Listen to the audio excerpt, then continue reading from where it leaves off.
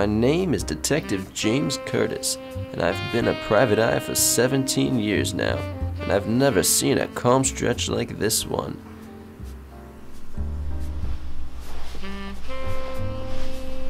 Hadn't had a case in several weeks. See, the problem is, I'm too good at my job. I already solved all the crimes in this city, sometimes before they even happened. If there's one thing I knew, it's that trouble could walk through that door at any second.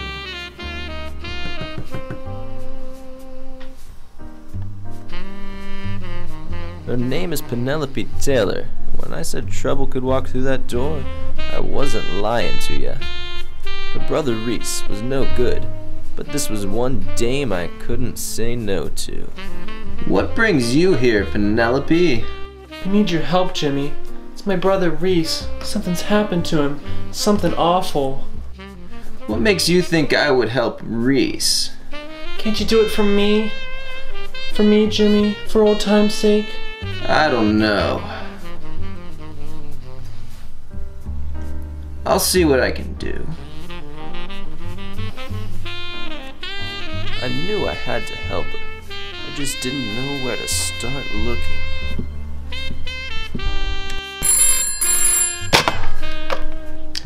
Hello, secretary?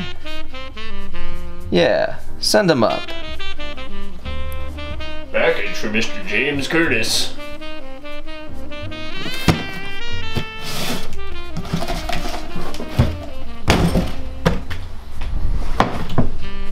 How did you know? Well, you see, I was expecting a delivery from the man with the broken nose.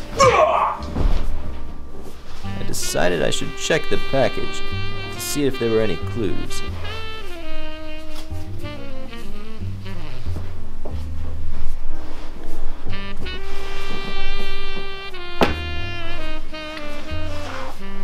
I suspected my old rival, Charles Butler.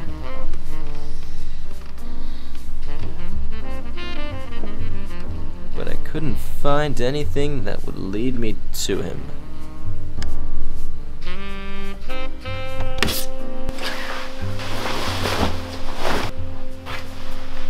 Luckily, I knew one spot where he liked to hang out, so I thought I'd pay him a visit.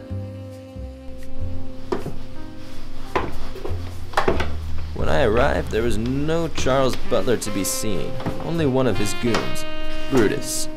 But I knew I could get some information out of this guy.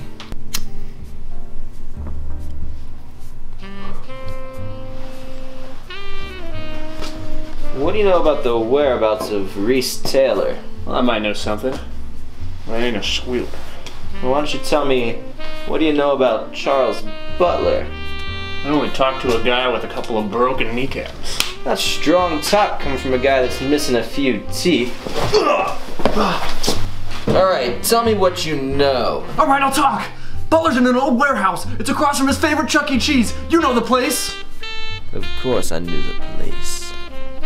Thanks for the information, Buster, but we've already got enough rats in this city. No! Looks like I needed to visit an old warehouse. I knew it could be a trap, but I wasn't scared of any danger.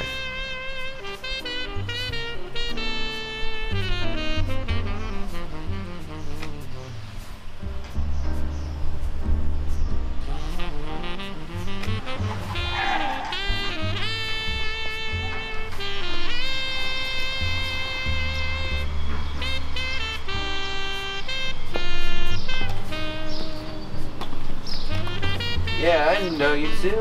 You're the twins. Yeah, and you're the guy with the two black eyes.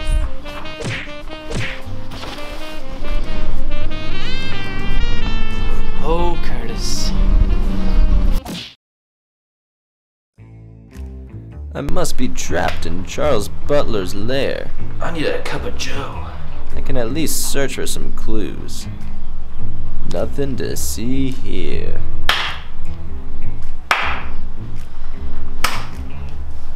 Congratulations, Curtis.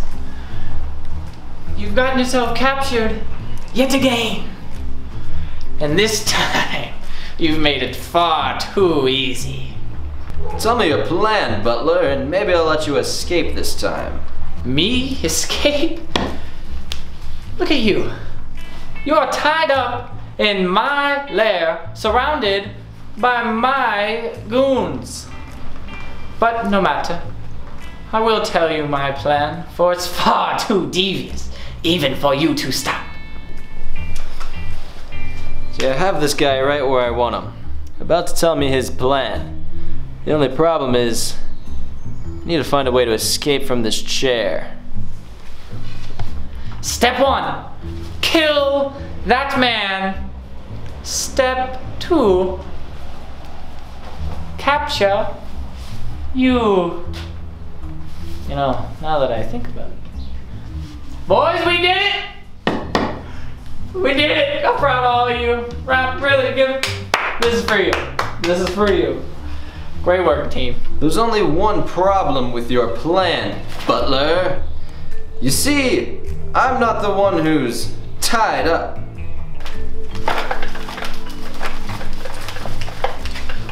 Hats off to you, Butler. But it looks like this time, you're the one getting served. Damn you, Curtis! Book him, officer. Alright, now cuff him up.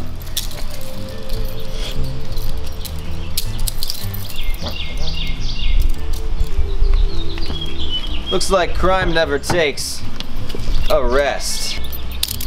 Well, what are you arresting me for, officer? I told you I'd get you, Curtis. Well, the real crime is all these bad jokes. Yep, I deserve this. Yep.